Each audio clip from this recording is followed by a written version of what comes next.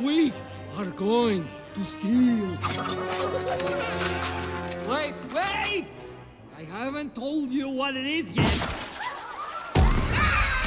Oh, classic. Welcome to Learn English with Pixar. I take lines from popular movies to help us learn English.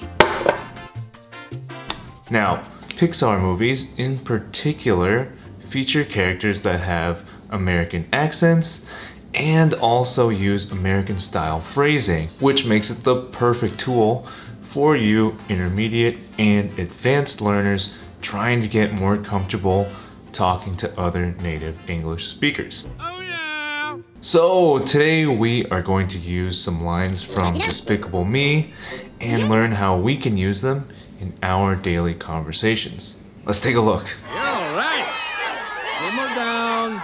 Simmer down. Thank you. Okay. In this clip, Gru tells the minions to simmer down. Telling a group of people to simmer down is basically a nicer, fun way to say quiet down or be quiet.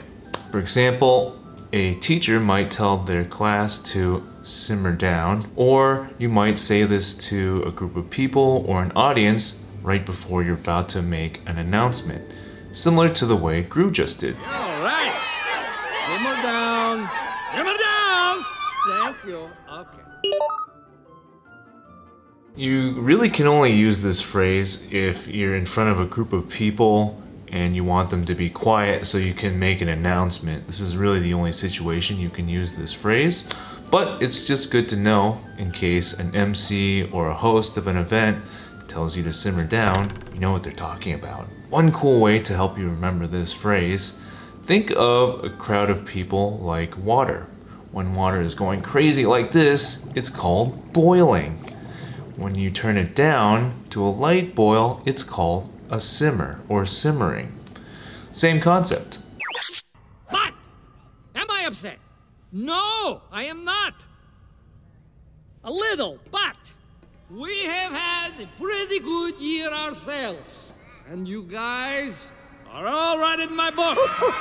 In this next clip, Gru tells the minions, "You're all right in my book." We have had a pretty good year ourselves.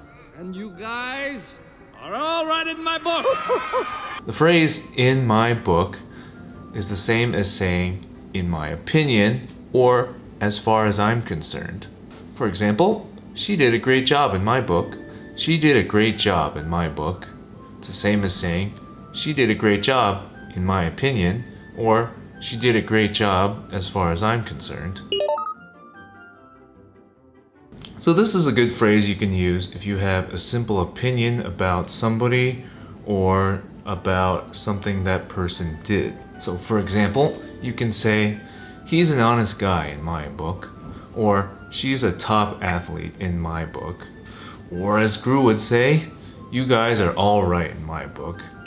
Now I realize that you guys have probably heard about this other villain who stole the pyramids. Apparently it's a big deal. People are calling it the crime of the century and stuff like that. Okay, so in this last clip, Gru says they're saying it's the crime of the century. Apparently it's a big deal. People are calling it the crime of the century and stuff like that. Now, if somebody says something is the event of the century, or event of the decade, or event of the year, they're just saying it's the most important or biggest event of that time frame. So like for instance, some commercials will say, "This is the deal of the decade," or "the sale of the year." They're just trying to make it sound really, really important. Or you might hear the term person of the year, like teacher of the year or rookie of the year. They're just saying that person was the best of all that year. For instance, people will often win an award for rookie of the year or employee of the year or teacher of the year. So if you really want to emphasize how big and important something is or might be, for instance, you want to convince your friend to go to this cool concert, you could say, "This is going to be the concert of the year," or "concert of the century. We have to go. We gotta get tickets."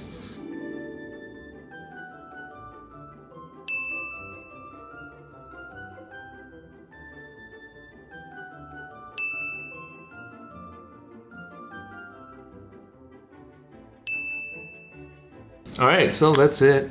And remember to subscribe to my channel if you enjoyed watching Learn English with Pixar. Also leave a comment and tell me what movie you want me to feature next. You can also click on one of my videos over here and learn even more useful everyday American English phrases. Anyway, see you next time.